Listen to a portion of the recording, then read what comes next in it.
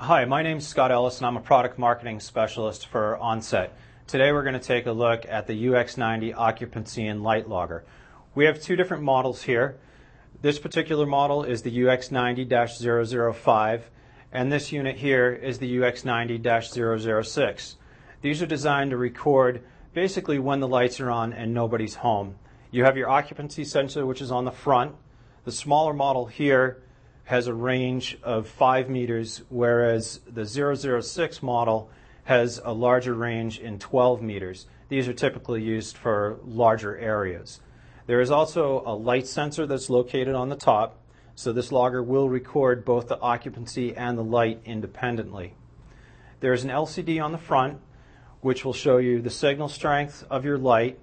It's going to show you the total run time for the deployment, as well as your battery life and how much memory is being used.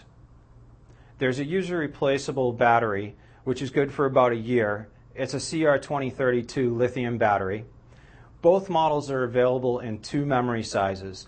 The standard memory is 84,000 measurements, and the extended memory is 346,000 measurements. There is a USB port on here. You're able to download your logger to HOBOware for Windows or Macintosh. You can also download to our HOBO data shuttle, which is part number U-DT-1. This allows you to easily download and restart in the field. With the standard memory being 84,000 measurements, it'll download in roughly 10 seconds. As always, the HOBOs are designed and manufactured in Bourne, located on Cape Cod.